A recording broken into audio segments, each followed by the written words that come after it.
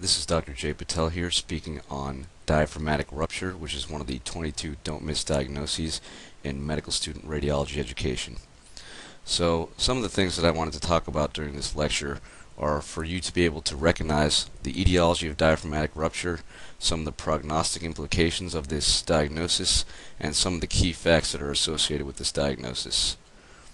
So first let's start with an actual description of what a diaphragmatic rupture is. It's basically a traumatic laceration or tear of the diaphragm that's usually associated with herniation of the viscera into the chest. And that's basically the finding that we're looking for on all the imaging modalities. If you see the abdominal viscera herniating into the chest in a traumatic setting, you pretty much have a diaphragmatic rupture, or at least you have to suspect it. So most commonly, these injuries are caused by penetrating trauma more often than blunt injury. However, if you do have it in a blunt injury, it's going to be a severe injury and it's going to be a large defect. When you have it with the penetrating injury, it's typically due to a stab wound or a missile or a projection or a bullet or whatever you have at Grady that may cause penetrating injury to the diaphragm. And these are typically smaller defects. Left-sided diaphragmatic injuries are much more common than right-sided. Typically, about 95% of diaphragmatic ruptures occur on the left side. And it's really important to make this diagnosis because if you don't, there's a possibility that the diaphragmatic defect that occurs in this injury will lead to abdominal visceral ischemia. The bowel will basically twist on itself and necrose, and that is not something you want to happen to your patients. So you can diagnose it immediately, but sometimes it's delayed months, potentially even years. And it's seen in about 0.8 to 5% of patients who undergo laparotomy or thoracotomy for trauma. So it's rare, but it's a very important diagnosis. So here is a coronal image of a human body that is cut right through the middle, and hopefully you can see this mouse, but here we are seeing the diaphragm over the right side. Underneath it is the liver.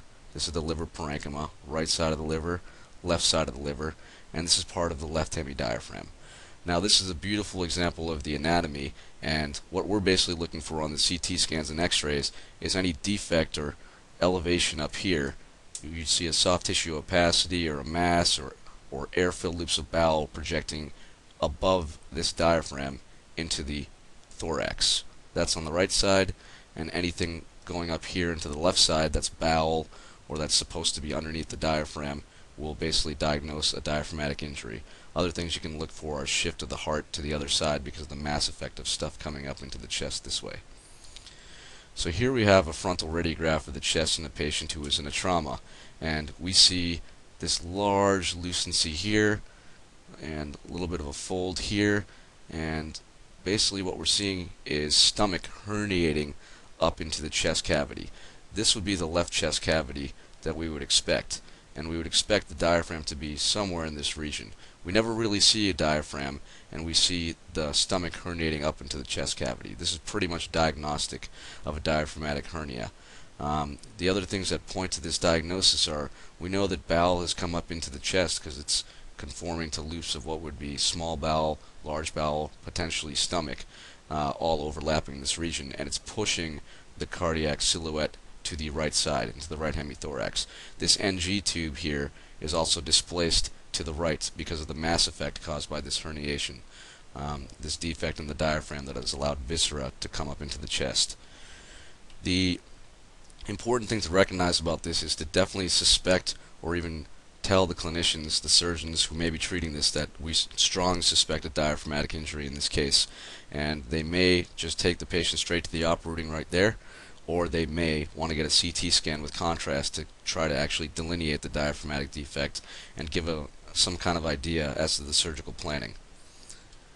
Here are two coronal contrast-enhanced CT scans through the chest and abdomen. These are just select slices right through the middle of the patient's body. This is the aorta here. This is part of the descending aorta. This is the liver. This is the right kidney. This is the diaphragm. And obviously, you don't see a nice left diaphragm going all the way across. See this soft tissue, this kind of white, opaque looking soft tissue density that's a little bit lighter than the fat that's dark of the peritoneal fat. This should be a nice line going all the way straight, protecting anything beneath it from going up into the chest cavity. In this case, there's fat herniating up into here. There's bowel loop herniating into the right or left chest cavity on this side. And here you can see it again. You see bowel here and bowel here. Now this is the left chest cavity, and bowel should not be coming through a defect in a line that should be representing the diaphragm. So this should be going all the way across, and no fat and bowel should be going above this line up here. So this is diagnostic of a diaphragmatic hernia. Here is another patient. I just want you to notice this diaphragm right here. We have an axial CT without IV contrast. This aorta is not really well opacified, but there is oral contrast. You see oral contrast within the stomach. So this is the right diaphragm here posteriorly. This is the liver, and this is the left hemidiaphragm. And notice that the left hemidiaphragm posteriorly is not all the way up against the chest wall. It's not hugging these ribs posteriorly. There's a little bit of space. That's the lung right here. So this diaphragm is doing its job. It's protecting whatever's beneath the diaphragm from going up into the chest cavity. Now contrast this with this example. Now we have the stomach right here layering all the way posteriorly. It's layering dependently against the chest wall, right next to the posterior rib here. So this is a case of a diaphragmatic hernia on an axial contrast enhanced CT. See how the aorta is full of contrast in this actual slice, and the stomach is sitting against the chest wall. This is called a dependent viscera sign, which is a sign that's pretty much diagnostic of a diaphragmatic injury. Here we have an upper GI series with follow through into the small bowel. So this is normal looking small bowel here. You see the duodenum, the first portion, second portion, third portion, fourth portion, and here you see the stomach. But wait a second, so this is the right hemidiaphragm. You'd expect the left hemidiaphragm to be right around this region, but you have stomach herniating above where you expect the left hemidiaphragm to be. So stomach herniating into the left chest cavity, that's diagnostic of a diaphragmatic hernia or injury, especially in the setting of trauma. Here we have a sagittal CT with contrast on this side. This is the aorta, the arch of the aorta, and we have part of the heart is seen here, and typically the diaphragm, you should see a nice line here. Right here we actually see part of the diaphragm and part of it here, but something's going on. There's fat above this line that represents the diaphragm. That's peritoneal fat, and this is bowel in the posterior left chest cavity. Now on this image we see another sign that's diagnostic of a diaphragmatic hernia or diaphragmatic injury. We have diaphragm here on this sagittal cut, and then we have a hole. And in this hole there's bowel coming into the left chest cavity. This is called the collar sign, which is going to be depicted on the next slide. So on a frontal cartoon we see the heart, nice little image of the heart, trachea, bronchi, lungs, liver, stomach, and this is the diaphragm, this brown line here. Now notice, just like on the picture before, there's a defect in the diaphragm here, and a small part of the stomach is herniating into the left chest cavity. So this is diagnostic of a diaphragmatic hernia exhibiting the collar sign, because this right here you can imagine is the collar. Just like on this image before, here's a collar, bowel herniating through into the left chest cavity. Here is a frontal radiograph of the chest in a trauma patient I had at Grady.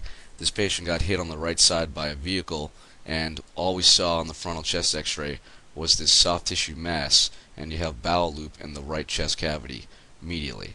So you shouldn't see bowel or air lucencies coming up into the chest in the setting of trauma.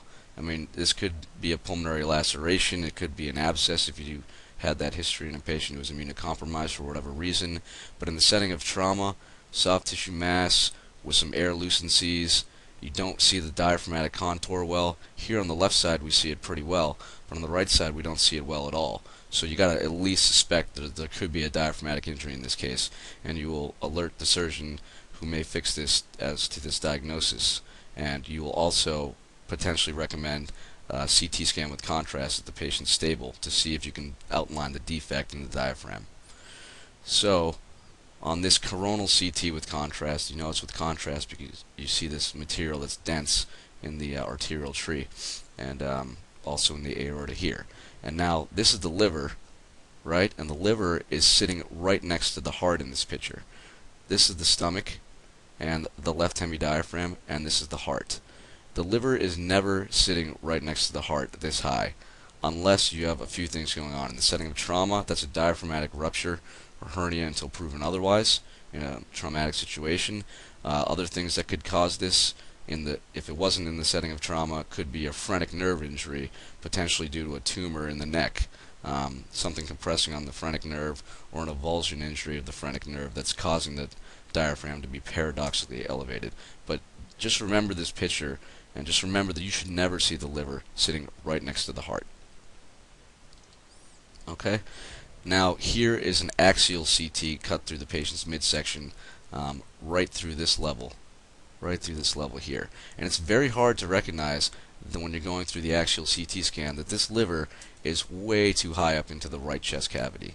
You see the diaphragm here looking sort of floppy, sort of irregular. Okay, so this diaphragm is definitely ruptured, and it's sitting right next to the heart. But when you're going through the axial CT, you're not used to seeing this all the time. It's much easier to see this on a coronal CT. It's clearly evident that the liver is sitting next to the heart, and that's diagnostic of a diaphragmatic rupture secondary to trauma. So some of the chest x-ray findings that you should definitely be familiar with that we've already gone over. What's going to cinch the diagnosis is that the abdominal viscera is above the diaphragm. You're looking for air lucencies, small bowel, large bowel, stomach, above the diaphragm, or the expected region of the diaphragm. Other things that you could see are hemothoraces, pneumothoraces, loss of the actual contour of the diaphragm, other signs like the dependent viscera sign or the collar sign, which are on CT. You could have airspace disease in the lower lungs because it's being basically compressed by the herniated bowel contents. You could see upward extension of an NG tube. I didn't show a picture of this, but if you saw an NG tube going down the esophagus, going distal to the gastroesophageal junction, and then coursing back up over the expected region of the diaphragm, you know there's some kind of hernia. And if the patient didn't already have one already, if they didn't have a congenital hernia, then it's traumatic until proven otherwise in the setting of trauma. And we also talked about shift of the mediastinum to the opposite side. CT findings that you should be looking for in the setting of diaphragmatic rupture are the collar sign, which we went over, so try to remember that. The stomach or bowel or liver is herniated above the diaphragm and it's pinched off at the neck just like a collar. The dependent viscera sign, in where bowel contents are layering posteriorly against the ribs near the lung bases. You should never see that, and if you do, you got to at least suspect a diaphragmatic injury. Like we said before, stomach or bowel above the diaphragm, that's like 100% diagnostic.